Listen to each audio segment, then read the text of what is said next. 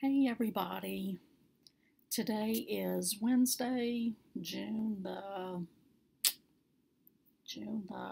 remember.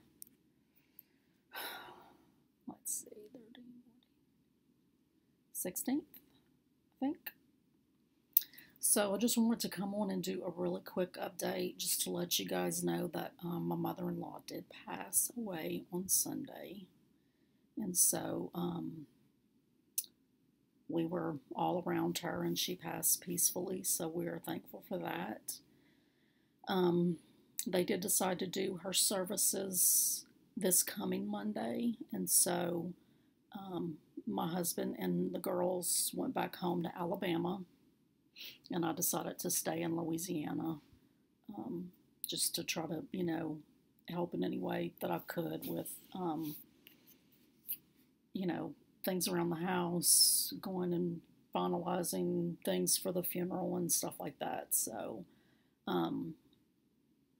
it's very hot here, and so we've been just staying inside. And I had brought stitching, of course, and so I've been stitching on things. I'm not going to show anything today. I won't do a regular, video update, stitching update until I get back home. Michael is coming back Saturday, and then I think the girls and their partners and their kids are going to come back on Sunday.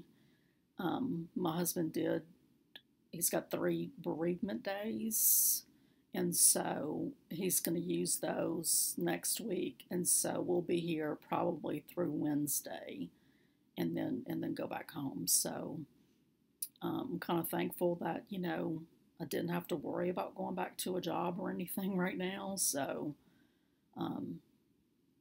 but yeah, everybody's holding up okay. Of course, we all have our moments where we kind of break down, and but she lived a good, great, long life, and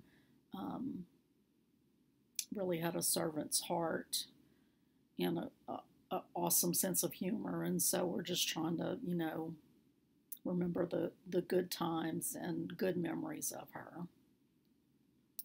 So anyway, I hope you all are doing okay, and that you're getting lots of stitching in. And I will see you, I don't know if I'll wait.